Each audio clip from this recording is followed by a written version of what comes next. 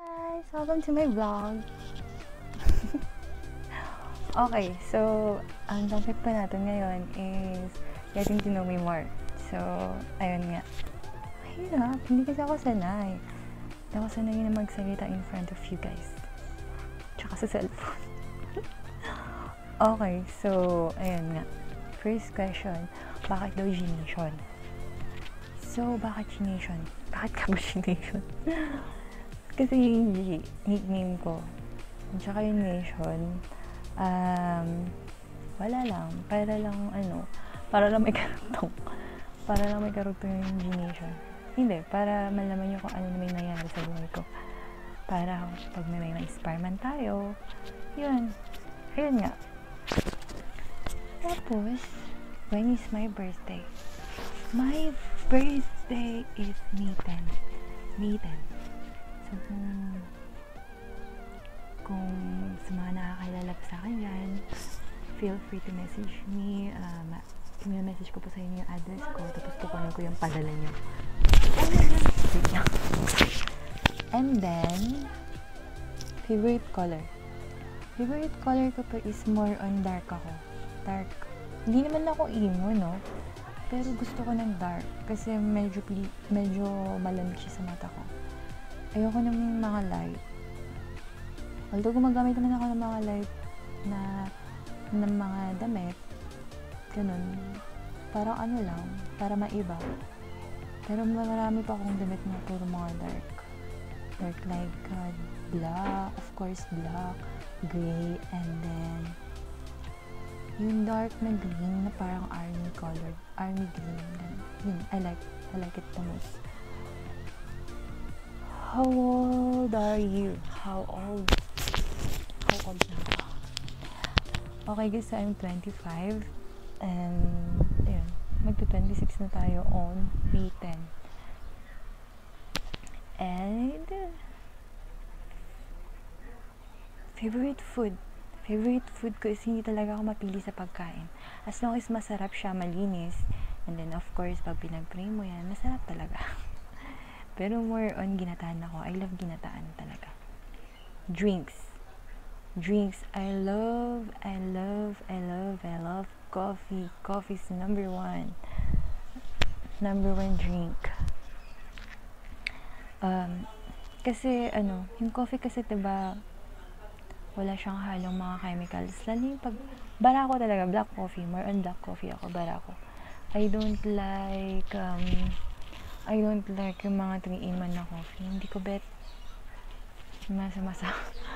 Hindi ko bet na bukod sa nakakasama siya sa kalusugan natin is hindi talaga ako makahinga kapag nagpo-3-in-1 ako. Parang sinisikip yung bibig ko.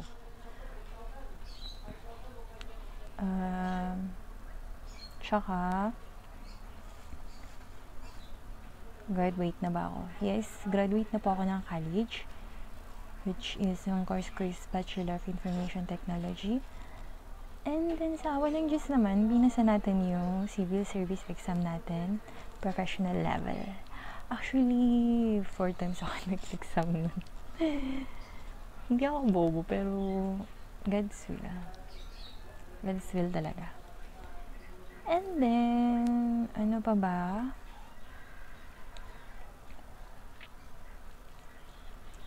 So, skin routine. Okay guys, nakikita niyo yung skin ko, diba? Hindi naman po makinis yung mukha ko. Pagka malayo kasi, para makinis siya. May mga scars po talaga yung mukha ko.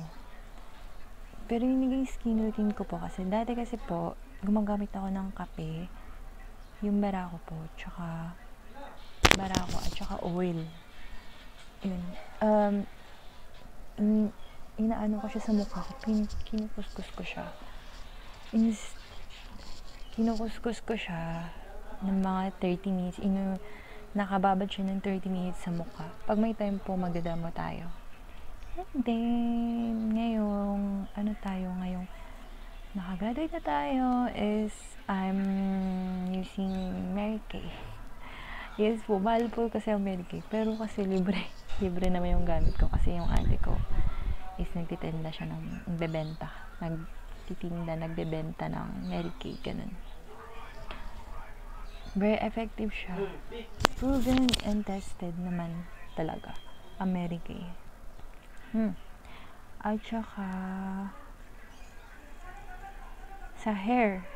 Yes, yung hair ko kasi makapal talaga yung hair ko, guys. Nasa lahi namin yung makapalang hair. Ingay ni mother. Makapal talaga yung hair namin. Kami mga magkakapatid makapal. Pero yung ate ko na first, dahil siguro kakariban niya. Yeah. Ako kasi hindi pa ako nagpapariban. Parang balak ko nga, pero parang sabi ko wag na lang.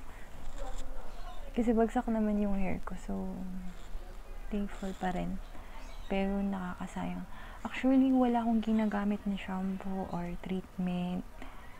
Ano lang, yung shampoo ko kasi kahit kung anong meron ni shampoo dito sa bahay, gamit ko. Pero ayoko sa Vaseline, hindi ako mahilig sa Vaseline, ganun. Kasi nakakadami ng kuto yung Vaseline. Tapos, work. Actually, wala pa akong work today. Maliban lang sa lockdown kasi, di ba? Pero currently, naghahanap ako ngayon kung may alam po kayo. Baka naman, no? Paki-recommend naman ako. Pero gusto ko sa government. Sabi kasi yung papa gusto niya sa government ako. Para ma-apply ko naman yung CS ko. And then, my hobbies. Yung hobbies ko before is mostly naglalaro ako ng mobile games. Masyado akong ginugugulan siya ng oras. Wala na akong time sa sarili ko. Although sarili ko naman yun, diba? Masyado akong ginugugulan ng Mobile Legends. Na every season is nakaka-mythic ako. Mythic, mga ilang stars lang. Pero ngayon, tinigil ko na siya. I don't want it na. I don't want it? Hindi, basta. Ayoko na. Tapos ngayon, more on yung passion ko. Kasi dati gusto ko mag-drawing eh. Pero hindi ko na-practice. So, ngayon parang naisip ko na gusto ko siya i-practice. Practice yung pagdodrawing. Gusto ko din manahin ng mga damit. Yes, gusto ko manahin ng damit. And then, uy, ano ba mga aso? Tsaka sa plants. I love plants. Gusto kong yung nakakita niyo po, parang may time na gusto kong magbenta ng mga halaman, yung magagandang pot. Yung pang indoors lang. Indoor plants, ganyan. At tapos, yun nga. Dati kasi yung hobbies ko na nag-work pa ako sa Manila, umaakit kami ng bundok. Yes. Hindi ko alam, pero parang siguro it-runs in the blood na mahilig kami sa lakad, hiking, and then akit ng bundok. Nakakatulong. Dahil mataba kasi ako dati, nakakatulong siya in health. Yun, tapos, healthy na, nakawala ka pa ng stress mo. Yun nga lang kasi Sunday kami umaakit. So parang tinigil ko na muna sa kanilang pagka may time na lang ako. Ayoko din kasi na maano yung ko kay Lord. And then ngayon, yung hobbies ko na ngayon, which is an achievement for me, is reading the Bible. Reading the Bible, journal, watching preachings online,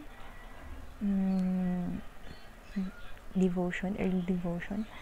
Pero ang suggestion ko lang is, may nagsabi kasi sa akin, pastor, parang mga spiritual kuya ko na din, then ate ko, sabi nila na, mas effective daw pagka nag-devotion ka ng 2 to 3 or 3 to 4.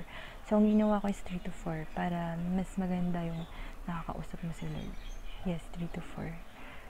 So, ngayon, maaga na pa ako natutulog, which is an achievement for me kasi dati natutulog ako mga 2, 1, gano'n. Sayang oras. So, ngayon, 9 na pa ako natutulog. 9 or 10. Somewhat, gano'n. Liban na lang kung busy. Tapos, yun. Which is a good thing na gusto ko ipagpatuloy in the future. And then, ano pa ba? Yun lang ba yung gusto yung malaman sa akin? Yun nga. So, ayun.